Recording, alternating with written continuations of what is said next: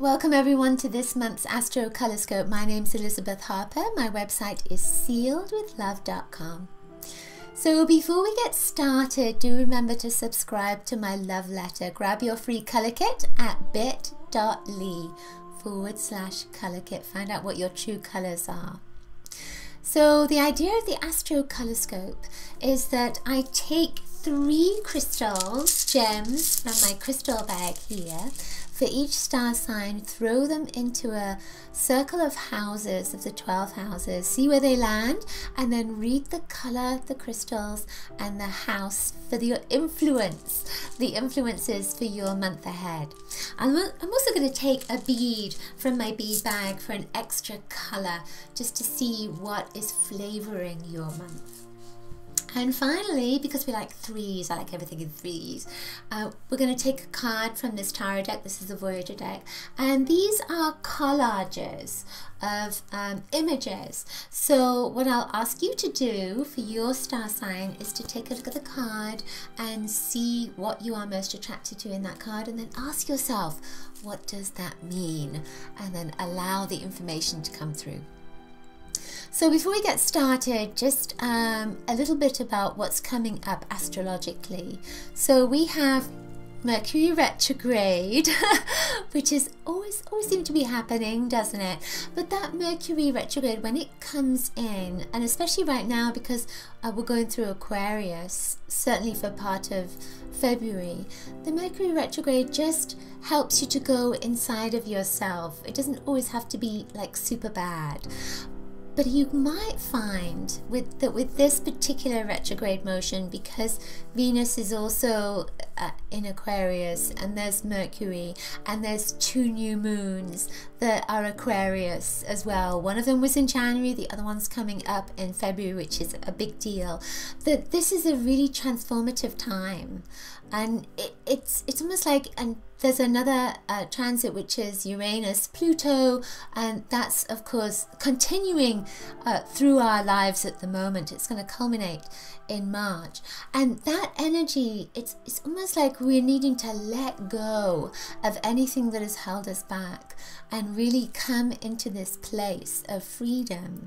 And I feel that relationships are going to be big, letting go of old relationships coming back into our lives, and maybe they're going to be mirrors for us to see what has to shift before we can get to that place of success.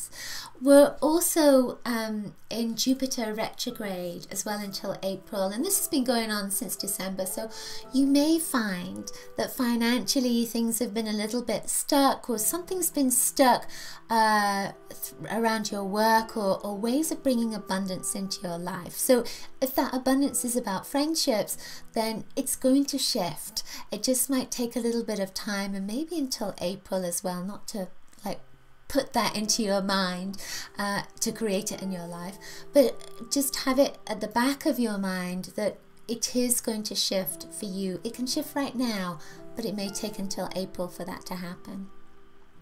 All right, so let's get started with our crystals. Okay, Virgo, so you have this beautiful angel aura that went into your 6th house. This is quartz, and it has this gorgeous rainbow sheen on it. So in the 6th house is your work and health and mind-body balancing. It's like a mind-body connection, but it's balance, it's work-life balance as well that comes into that particular environment. The number 6 is the number of Venus, which is the number of love. And with this particular energy, I feel almost as if it's saying, what would you most love to do? What if you could do anything, what would you do? This is an angel energy, so it's bringing the angelic realm into your environment and giving you the opportunity not to start again, but almost to see how your life would be different if you could start again, and maybe to start thinking about starting again.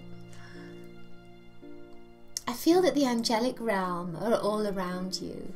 So with the 6th house, it is your work. So this is clearing the way in your work. And it could just be that you're clearing your desk and you're clearing jobs out of the way, clearing your schedule, etc.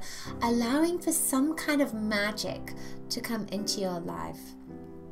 This can also be with your health as well, that you're clearing up your lifestyle, that you are clearing away the medications, clearing out anything that's been stuck in your body, your mind, your spirit, etc.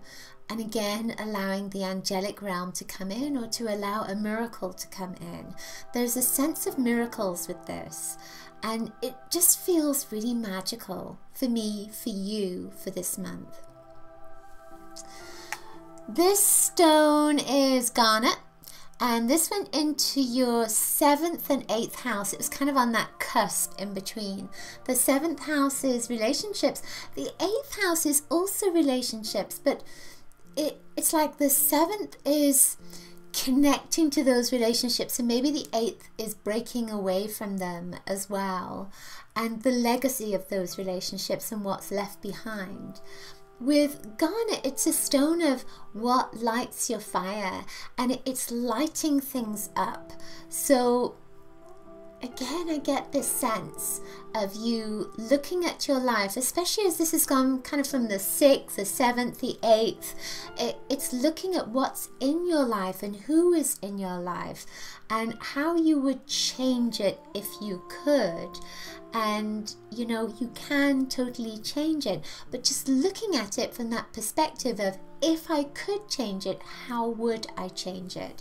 This is about survival with garnet. And you know, with red, it's a very heavy stone. With red, it's about having your feet on the ground and looking at how you make your money, how you live your life. With the 7th house, this is about the relationships that you have and how you live your life in those relationships. With white and red together, when they link together, it's asking you not to be a victim, to let go of thinking that you can't have something and that everybody else can have it but you can't. So this is saying, let go of that. Even though it's going to be difficult, you need to light that new fire within you, to move in a direction, be committed to that direction that is right for you. So this can be in your work, because this went into your 6th house. It could be with your health, because that's the 6th house. Could be with your relationships, 7th house. So we're pretty much, you know, covering everything with that. This also stepped into your 8th house as well. So I feel that, you know, it's death and rebirth is in your 8th house. So I feel that with these, there's almost a sense of you dying. Some part of your life is dying, and then there's a new birth in that part of your life. So again, it can be work, relationships, health, etc. All the sort of staples of life. With this too, the white is love and the red is love. So you're bringing some kind of love into your life, into your work, into your health, into relationships. Whatever that is, it needs to be love that is not putting on you, that doesn't create a victim mentality in your life. Right.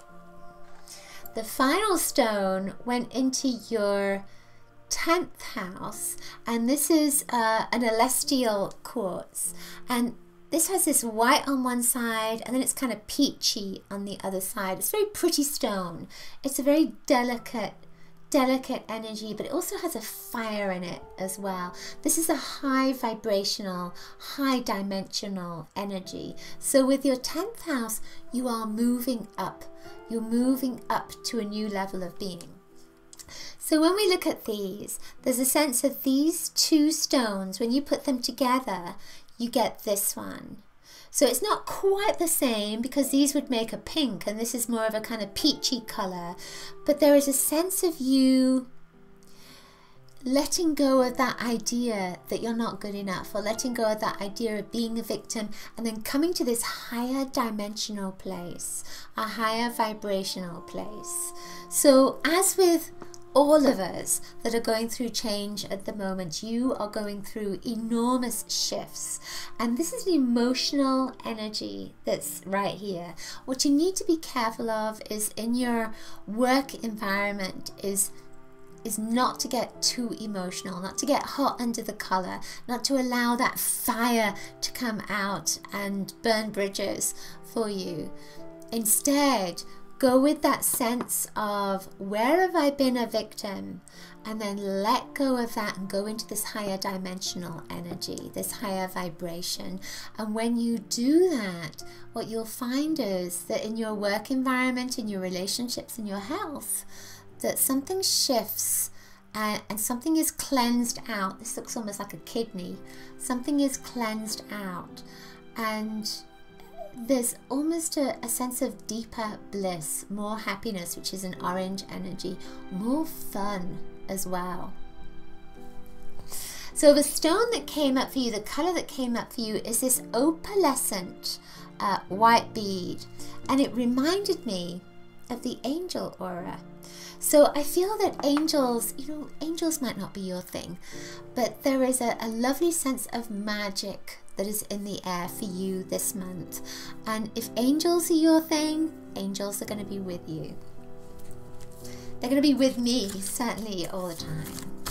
So I'm sure they're with you too. So let's see what your card is. And you get actor.